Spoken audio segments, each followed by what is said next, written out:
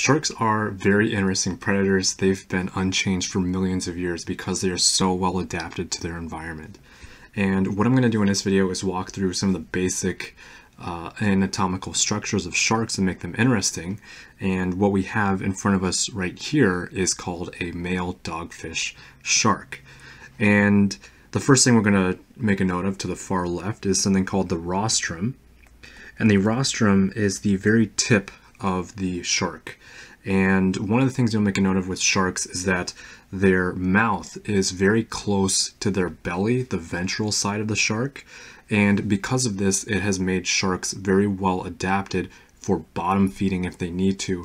And it's also referred to as benthic feeding. And this was a very key advantage that occurred early on. And then also around the rostrum, you're going to find these little dots on the shark's nose, and they're called ampullae of Lorenzini. And these ampullae function to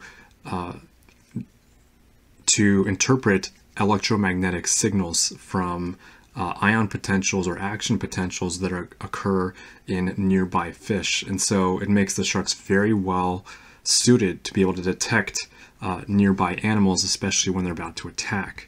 Now, as we look inside of the shark, we're going to make a note of how the shark has a forebrain, a midbrain, as well as a hindbrain. So this is the brain of the shark that we're seeing right here. And another very interesting anatomical feature of sharks is the presence of something called spiracles. And although we can't see it in this diagram, a spiracle is this little opening that is on the outside of the shark, and it allows the shark to be able to circulate water while it has food in its mouth. So that was a very key, important adaptation. And we also see it in people or mammals with the introduction of palates that allowed us to be able to have our mouth closed and be able to continue breathing. Now, looking at the heart of a shark is pretty interesting. It's only 2 chambers. And so we've got right here the atrium. And this is where the deoxygenated blood is coming and it's being collected. And then beyond that, we have something referred to as the ventricle. And unlike mammals with the 4-chambered hearts, there's only 1 atrium and 1 ventricle with the sharks. The ventricle has the job of pumping the blood throughout the rest of the shark. The sharks do have a closed circulatory system. And one of the main vessels that we should learn if we're studying sharks is called the conus arteriosus. And the analogy I like to draw is the aortic arch in humans. And so the job of the conus arteriosus is to be able to kind of do this 180-degree turn of the blood that is being pushed out by the ventricle and move it out to the gills right here to get oxygenated. And so as the oxygenated blood travels back down through the body, we can begin to look at some more of these structures. And this purple thing that we see here is testes. So this is a male dogfish shark. And with sharks, one of the things that zoologists make a note of is the fact that we're seeing pairs of these organs, and the pairs add redundancy, which was probably an advantage in terms of evolution. And we see that later on as a synapomorphy in later species. And so after a shark consumes food, it will go through its mouth, enter into the stomach. So this is the stomach right here. And as the food is being digested, there is going to be a liver required to secrete digestive enzymes.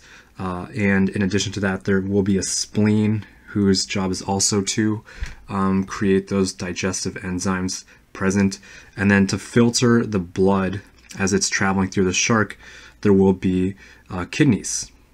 And one thing to make a note of, especially when we're looking at these physiology diagrams, is while it gets very complicated, fortunately, people have called things the same thing based on their function, which makes our life a little bit easier. So kidneys, their job is always going to be to filter blood, and the stomach is going to be involved in digestion, as well as the liver and the spleen.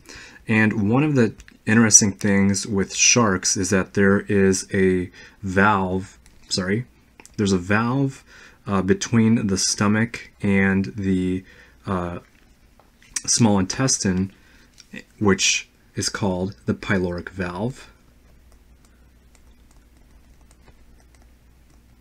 And its job is pretty intuitive. It's to pinch off and open up depending on the presence of food. And then the very entrance of the small intestine in sharks is called the duodenum. And what you'll make a note of that's interesting with sharks in their small intestines is these spirals. So they have spiral valves within their intestines, and the job of having your food spiral throughout your intestine is twofold. Number one, you're going to be increasing the amount of time that that food is going to be within your intestine, as well as surface area. And consequently, we're going to be maximizing the opportunities for nutrients to dissolve or diffuse from whatever the shark just ate into the shark's bloodstream, so it can metabolize and catabolize those nutrients. So it is very important. And then we should also talk about the fins we're seeing on sharks. And I know this thing's getting a little bit cluttered, but a main fin that we care about on sharks is called the anterior dorsal fin,